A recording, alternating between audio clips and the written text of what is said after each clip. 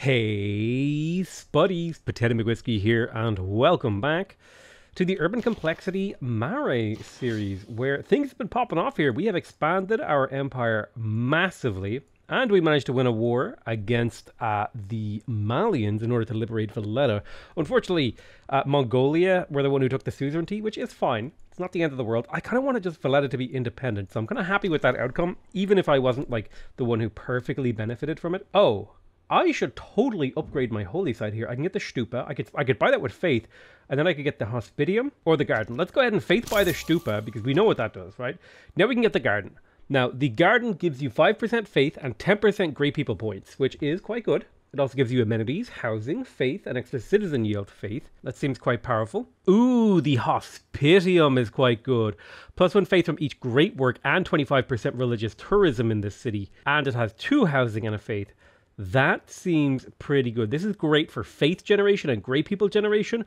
This is great for tourism generation. Now, there isn't that much tourism in my capital. However, I do have room for 3 relics. So, if I were to maybe come on over here and talk to Mongolia. This isn't Mongolia. I clicked on the wrong guy. Listen, maybe Mongolia has a relic or someone somewhere must have a relic that they're willing to trade me. Wow, nobody actually has a relic. Interesting.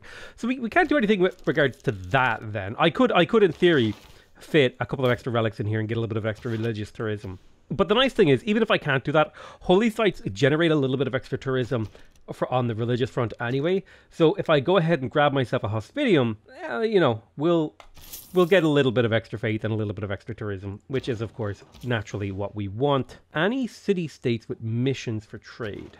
I don't think so, so we're just going to go ahead and look for gold, and Cusco is as good as any place. I definitely feel like getting an encampment is actually a pretty sweet move here. It'll give me 2 envoys and also potentially provide me with some yields in the city that maybe I would have a hard time getting without, so I'll go ahead and build that encampment. We got our 3rd trebuchet. I'll just go ahead and park that somewhere over here. Actually, you know what? You can park yourself here. And it is railroad time, baby. Hell yeah. So I'll slowly just keep building railroads. Let's get the Museum of Art.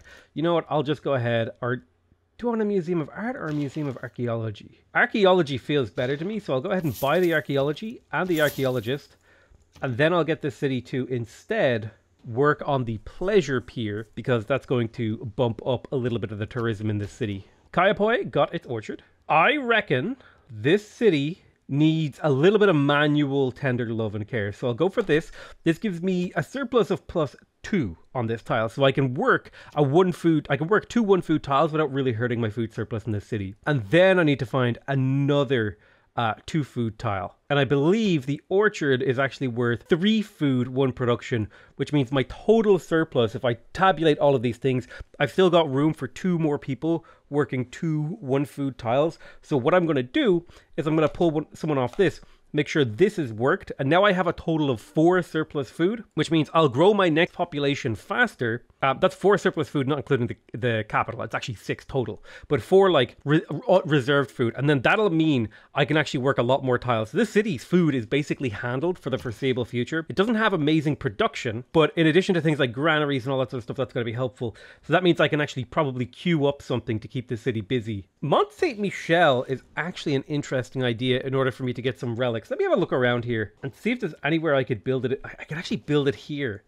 in 12 turns.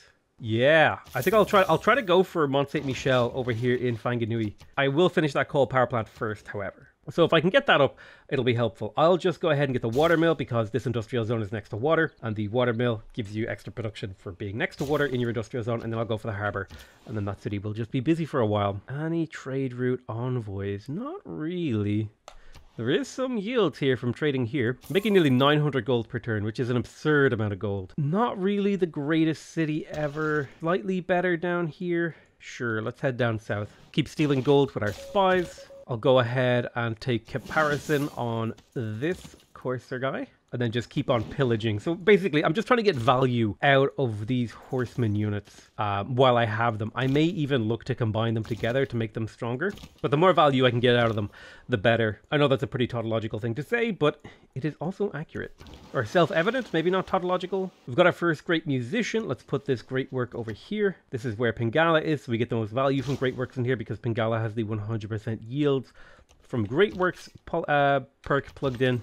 My Courser took a smidge of damage. I'll heal him and hope that he doesn't do that much damage.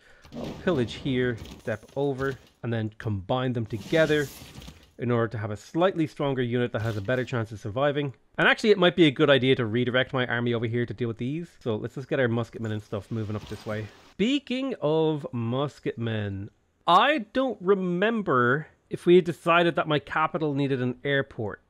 Let's pick up the laboratory for the 0.3 science in the city per population. It's an 18 pop city, so that's nearly 6 science we'll get out of that.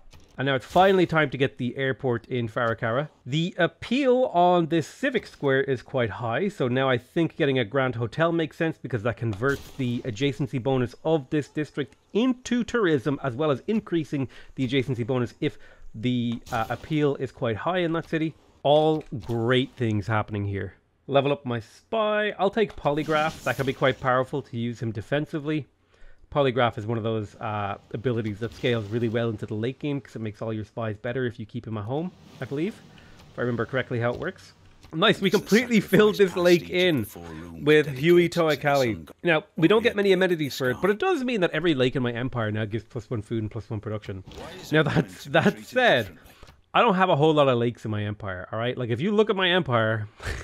I'm not seeing any lakes, okay? The only lake I have is literally this one lake tile here. It's now a 3 food, 1 production, 1 gold tile, all right? Talk about value, but more importantly, we now have access to democracy with its all-important 3 diplomatic favor per turn. It also gets 3 envoys every time we generate 200 influence. To put that in comparison, theocracy gets you 2 envoys at 150 influence and generates 2 less influence per turn. So we definitely want to plug in democracy for that alone. We're also going to go down 1 military policy card, but up 1 in both, or in all 3 of the economic, diplomatic, and wildcard locations. So tons more options with regards to our government, as well as access to better trade routes, in particular trade routes with our allies, giving us an extra 4 food and 4 production for every single trade route to an ally, and extra alliance points so we upgrade our alliance faster, which combines really, really well with that 1 city-state that we actually are suzerain up that gives us extra civic square adjacency based on the highest level of our alliance, which means the more civic square adjacency we're getting, the more tourism we're getting. I actually forgot to check if the tourism card is giving us extra adjacency memes. We'll figure that out. And then most importantly, most beautifully, is a 15% discount on purchases with gold. Now, a 15% discount doesn't sound like much. Okay, but discounts are recursive and stacking. So having a 15% discount isn't like having, turning 100 gold into 115 gold. Having a 15% discount is like turning 85 gold into 100 gold, which means our purchasing power actually increases by something much closer to about 20% when you consider that 15 gold we save can also be used at a purchasing power of an extra, whatever 17 or 20% higher that works out. So this is a recursive benefit that approaches a limit of about a 20% increase in the total purchasing power of my empire. Now that we have democracy, let's go ahead and pick up capitalism, because I would like to get marketing agencies, as well as... Oh, marketing agency gives +1 appeal on all tiles in this city. Oh, that seems really good. That seems really good for tourism. Oh, wow. That seems so powerful. We'll also have access to market economy. But we're going to come in here now and, like I said, we'll switch to democracy for a variety of reasons. We want all 3 of these things plugged in. Public Works, actually, do I even really need builders at this stage of the game? I don't think so. Public Works is probably becoming a little bit irrelevant. New Deal is quite good. +4 housing and +2 amenities to all cities with at least 2 specialty districts. That combos really, really well with Republican Legacy to give me a ton of housing and amenities in the late game so that I can set my growth tag to be vertical.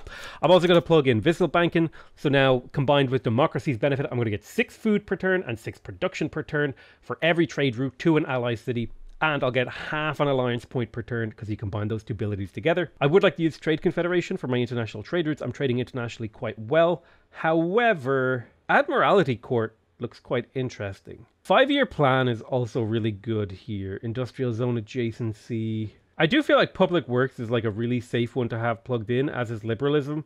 +1 amenity. Extra builder charges is always super valuable, especially in a tourism game where like I can build infinite fishing boats. But I just don't need builder charges right now, so I may plug that one out. at my next opportunity. But I have the pleasure pier, which opens up options, opens up a lot of options here actually. I could grab the marina, which would give me +1 tourism for every fishing boat tile in the city, which would be 1, 2, 3 fishing boats. That's worth 3 tourism versus the Ferris wheel, which is more of an AoE thing. I wouldn't mind the AoE myself. That would be quite nice. These both roughly kind of reach the same thing. This is just better for the local city, I think. Yeah, this is just better for tourism. 3 tourism, +1 culture. Yeah, we'll go for the marina. We got our cabinet over here, which means we also would like to get our grand hotel. Although that said, the appeal of the civic square in this city is quite low without the addition of this fairground. I can get it quite high if I use things like the marketing agency and build this fairground. Let's just do a museum of archaeology in here. Boom. We'll buy the archaeologist, because now remember everything is cheaper for me, so buying things is actually super worth it.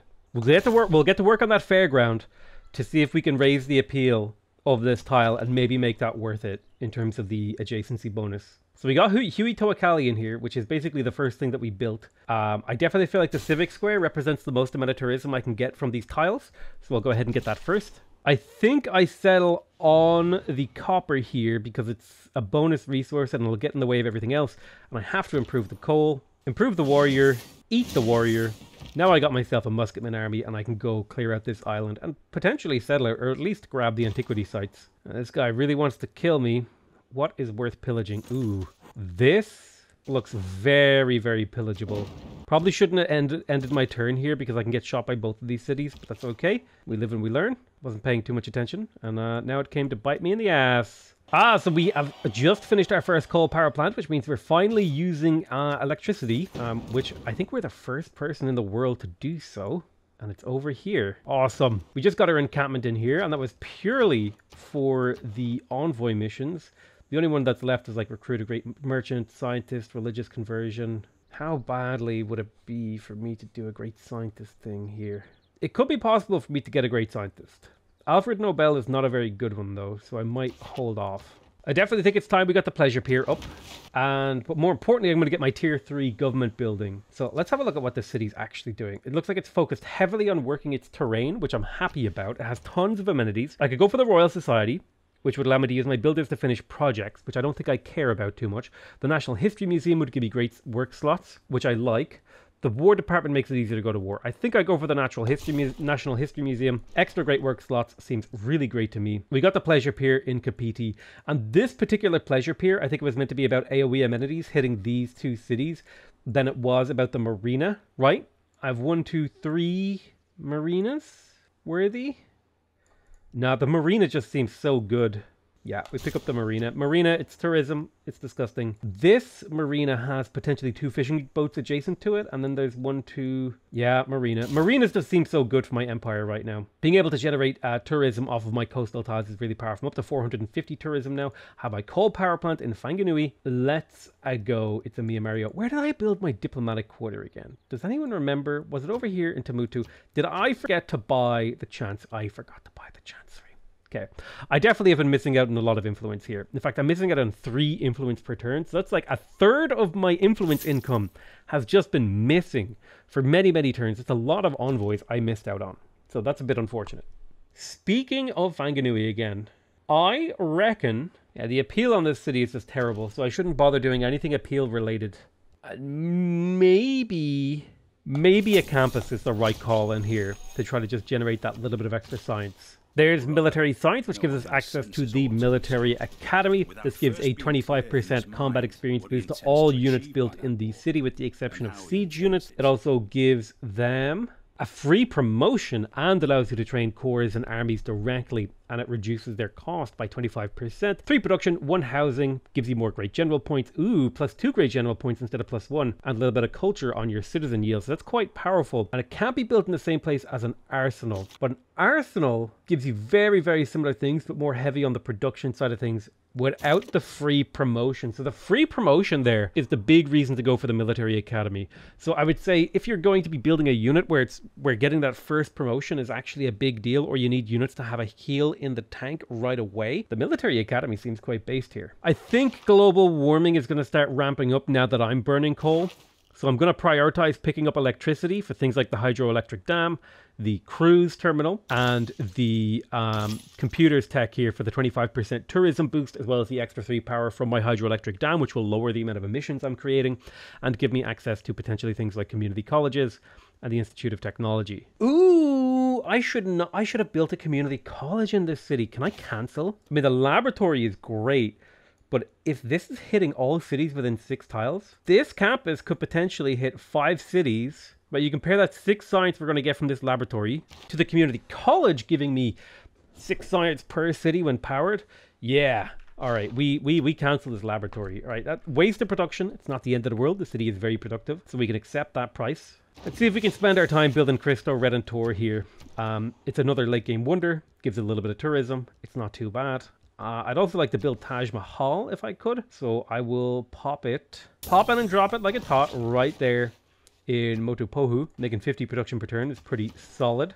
We've got our aerodrome in Farakara. Now we don't want the hangar. Or do we want the hangar? It's quite good. But I'm not building air units. What I want is an airport. 50% production towards all city. I mean, I'm not building anything else. I may as well get the hangar. For sure. Settle on the copper. Harvest the rainforest to boost this city. We'll buy all the basic infrastructure like fishing docks, granaries. Start the harbor right there. Boom. That city is off to a great start already. He wants to sell me a great work of writing. I'll take it. Little bit of tourism. Oh, actually, that's actually a really, really good point. I should start taking great works from Mongolia here if I can, because they are likely to be the greatest competitor that I have in terms of tourism, and that is correct. So if I can take away their great works, I will lower their tourism generation or their culture generation, which means my tourism generation is relatively bigger, which means it's easier for me to take them over. So I reckon great works of writing are quite easy, and I'm pretty sure I can fit 6 of them quite easily. 100 gold per turn. Do you want anything else? Throw in 100 Diplo favor and see how they feel about that, right? That saved me 30 gold per turn. It's a deal. So I can probably fit in another great work of writing or 2, but that's okay. We just took a little nibble out of their culture generation potential. We got the marina in Kaya, which is a tourism boost. I reckon we get the aquarium, right? Ooh, no, the casino scales really well with the commercial hub, harbor, and aerodrome, but I'm going to be building all of those in this city eventually. So we'll go for the casino and then the aerodrome. Because the casino scales really well off of the harbor, off of the airport, off of the commercial hub as well. We got our fairground over here. We can either go for arena for tons of amenities locally, or the tourney ground for amenities across the thing. I don't think 1, 2, 3, 4, 5, 6. Yeah, it's not in range to hit any other cities, so tourney ground just seems like a waste. So I will just pick up an arena here. I mean, in theory, the city hits Motopuhu, but I'll just take the... You know what? I'll take the tourney ground. That's worth 2 amenities. Plus, this is worth 1 tourism for every ally this city has a trade route to, which is quite good. Speaking of trade routes, let's buy a couple of traders in here. I'm sitting on a ton of faith too. Ooh, Sarah Breedlove is actually an incredible merchant to appear here for 2 reasons. First of all, the extra tourism rate. Boom. And it got me an envoy with Nazca. So the timing on Sarah Breedlove appearing was actual god tier.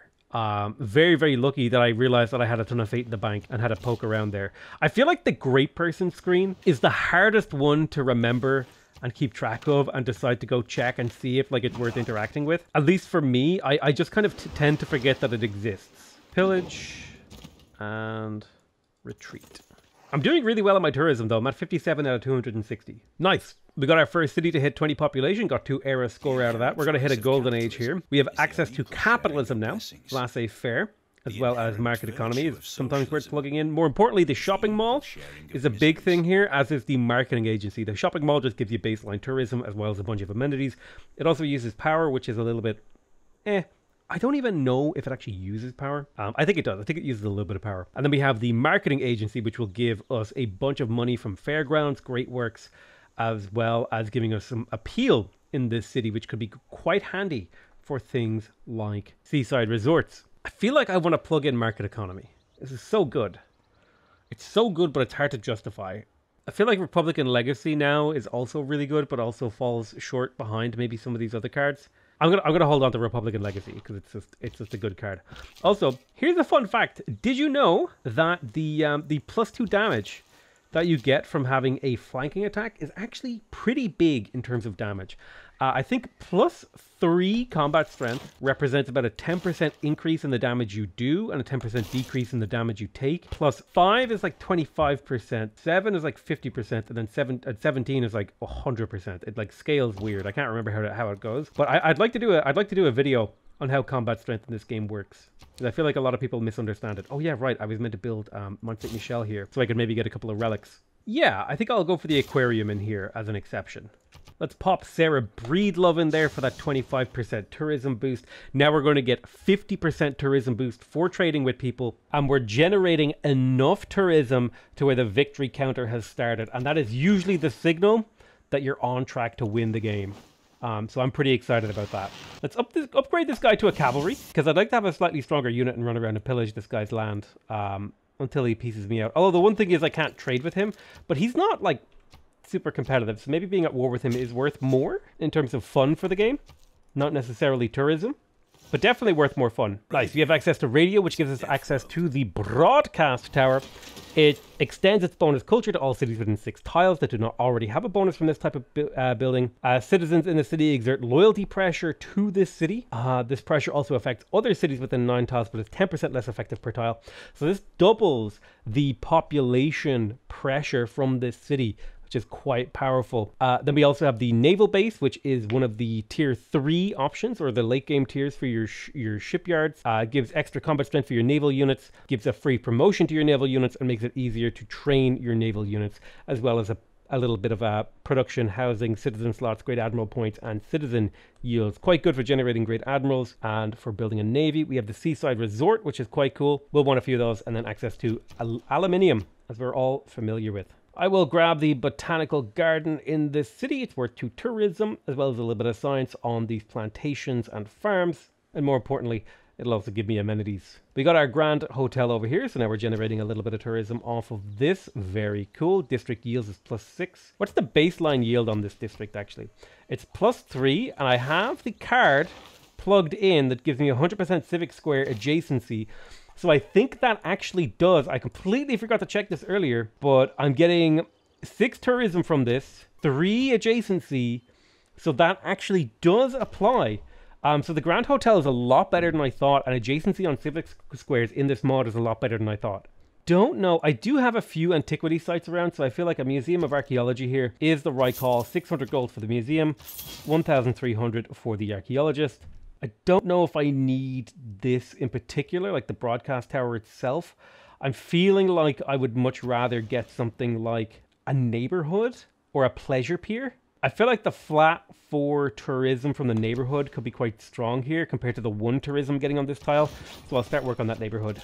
Oh man, I could just do seaside resorts in this city. Oh, hell yeah. Never mind anything else, just seaside resort it up.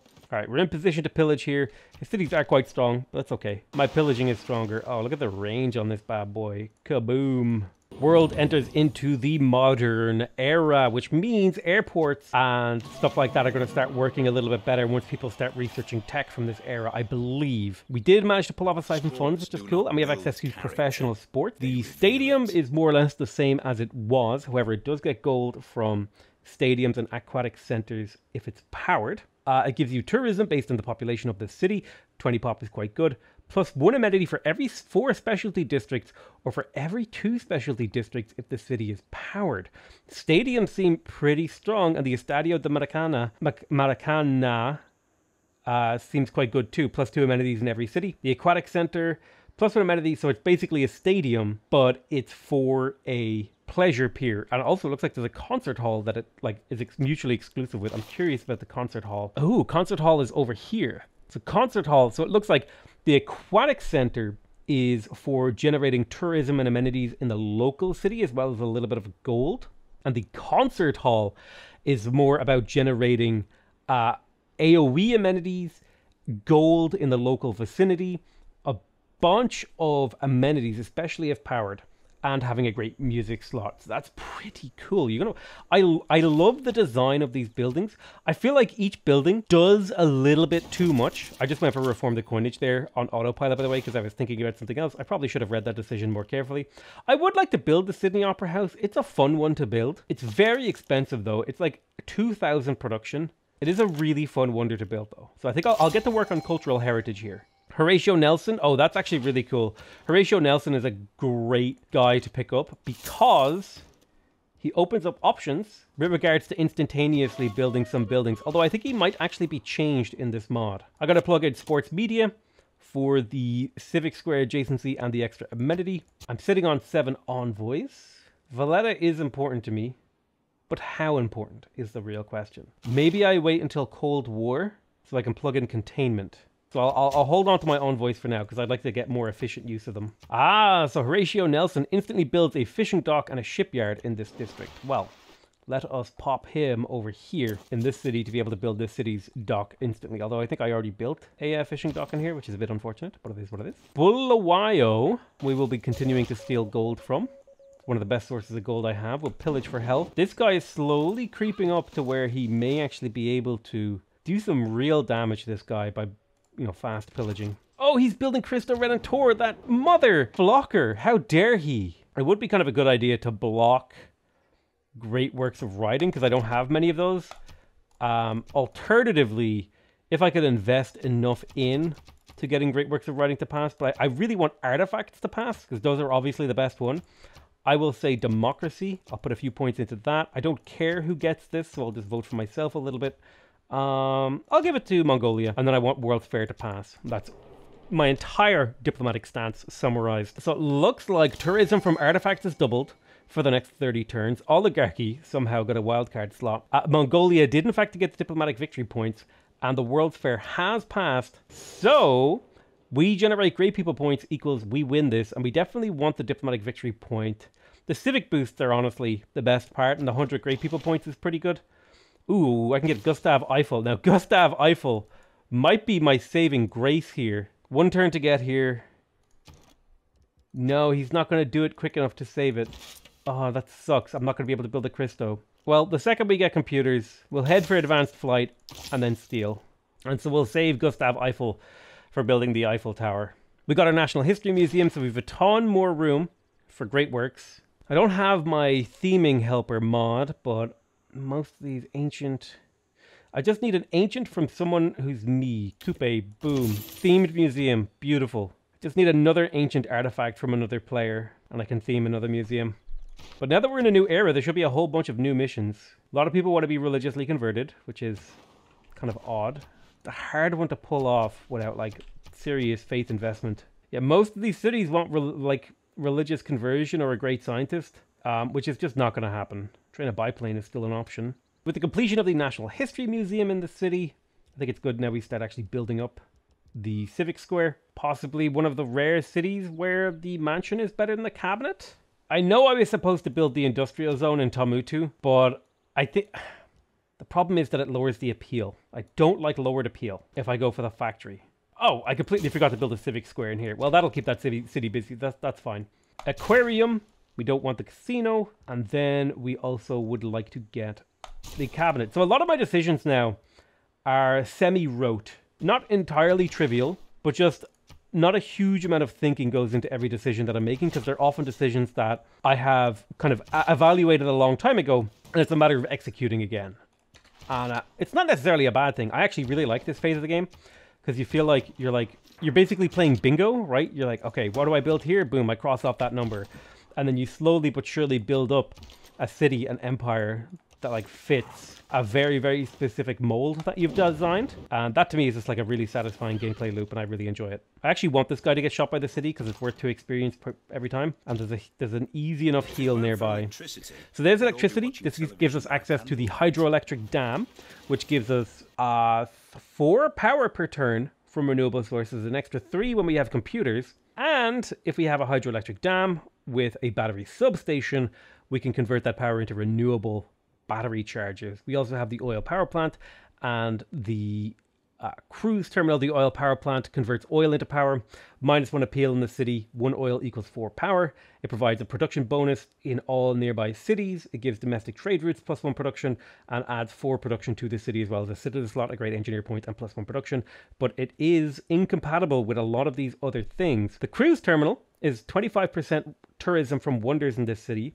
All world wonders also provide +4 gold, +2 gold from each pleasure pier building in the city, and +1 gold to each seaside resort in the city. And remember, seaside resort gold with the addition of Cristo Redentor is actually converted into tourism. So this is a really, really, really good tourism building. I'm just kind of sad that he's building this Cristo. I'm devastated that he beat me to it. I should have maybe prioritized it and actually like tried to get it, but it is what it is. I should totally stop building this, by the way, because it's actually a waste of my production.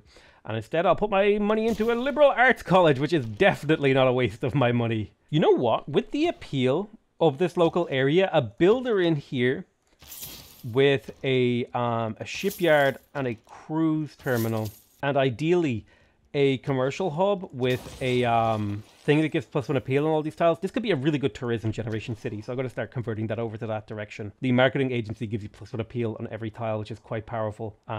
Did I want the stadium or did I want the convention center? Convention center extends amenities around, gives extra adjacency bonus to the district, turns the gold, doubles the, gives you gold according to the adjacency bonus, as well as a bunch of amenities. Ooh, convention center. Man, that's tough. To be fair, the fairground does give you tourism based on its adjacency. So a building that doubles the adjacency and turns that into gold seems quite powerful. The adjacency of this is already 3, so if I doubled that, that seems quite good. And I think I'm using the card, or maybe that card doesn't exist. I would love a card that doubled the adjacency of fairgrounds. Does that actually exist?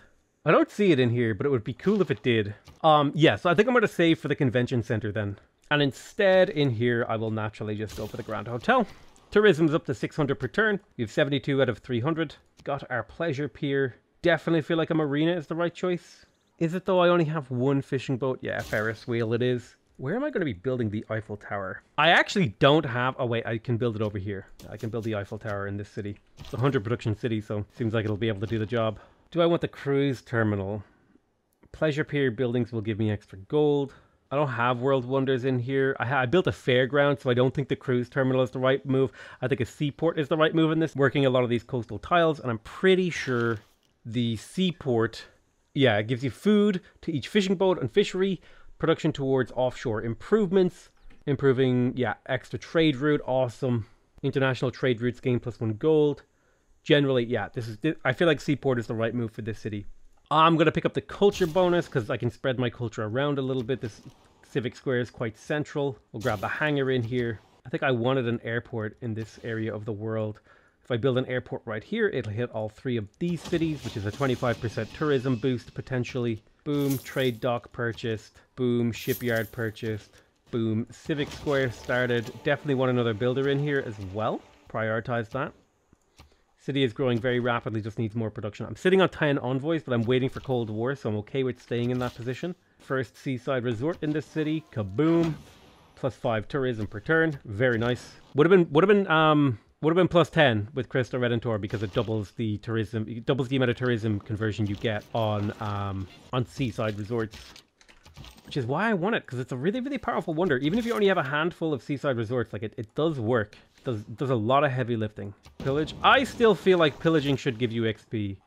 We have a trade route here. This was a trade route with Egypt, so I'll just repeat a slightly better trade route with Egypt. Picking up our very first shopping mall in Otarapa. I don't have anything else I really need. I could get a cruise terminal in theory, but there's no wonders in this city, so it doesn't seem worth it. Let's finally make peace with Mansa Musa and see if he'll give me anything. No, he'll just take peace.